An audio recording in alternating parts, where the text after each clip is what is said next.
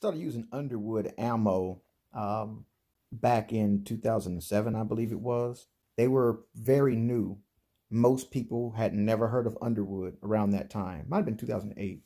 Most people had never heard of Underwood. I came across them on a humbug. I'm a 10 millimeter guy, so I was always looking for that hot 10 millimeter. Well, let me tell you, the first company to come along and give 10 millimeter the real hot ammo that it deserved was Double Tap. So I want you guys to understand that history, that if it wasn't for Double Tap, we wouldn't have this. Double Tap came along and gave that real energy, real kinetic energy. The first ammo they sold was 10 millimeter. They didn't start selling other ammo until later on.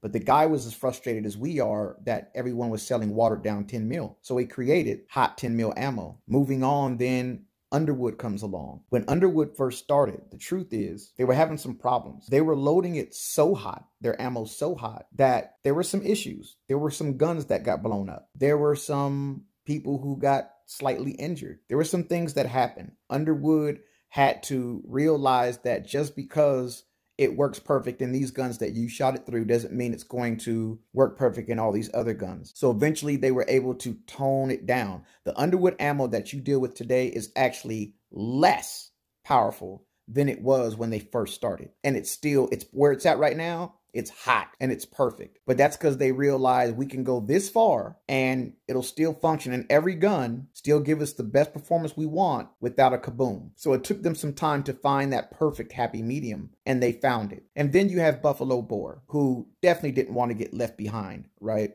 In the 10 millimeter conversation. So you got Double Tap, Underwood, and Buffalo Bore were the three big boys, with Double Tap leading it, and then Underwood coming in and knocking it out the park. We want real loaded ammo. That's why we deal with Underwood. They got the real stuff. And then as far as self-defense is concerned, they came out with the right load, the true extreme defender and extreme penetrator, which is what I carry for self-defense now. Nothing better. Underwood knows what they're doing. They are the best ammo company as far as loading ammo right. You know, not wimpy stuff, but put some spice behind it. Underwood does that.